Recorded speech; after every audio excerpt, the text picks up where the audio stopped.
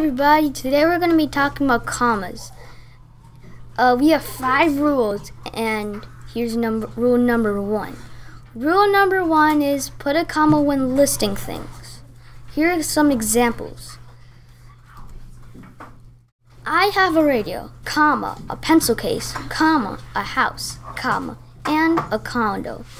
That's correct. But the second example is wrong because I like apples, no comma, pineapples, no comma, and bananas, no comma. Now let's go to the second example. Rule number 2 is put a comma before adding extra information. Let's see some examples.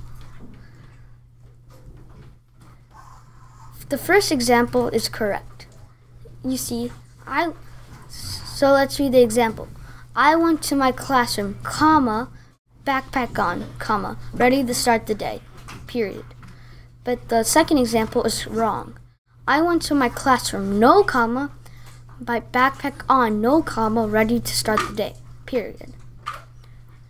Okay, rule number 3.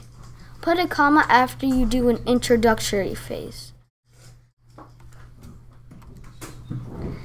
Once upon a time, comma, I was using a computer. That was correct. Once upon a time, no comma, I was using computer. That's wrong. Okay, now let's do our 4th rule. Our 5th rule is fanboy. F for 4. I picked up apples. 4, it was fall. You see, I put a comma before 4 in the sentence. Now, A, which stands for and, I like science, comma, and I also like math. N stands for nor. I didn't eat cake, comma, nor did I eat cookies. B stands for but. I like math pop, comma, but it's so hard. O stands for or. You can have cake, comma, or you can have candy. Y stands for yet. We hate each other, yet we are friends.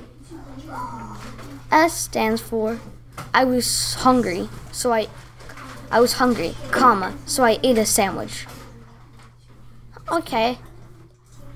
Thanks for watching.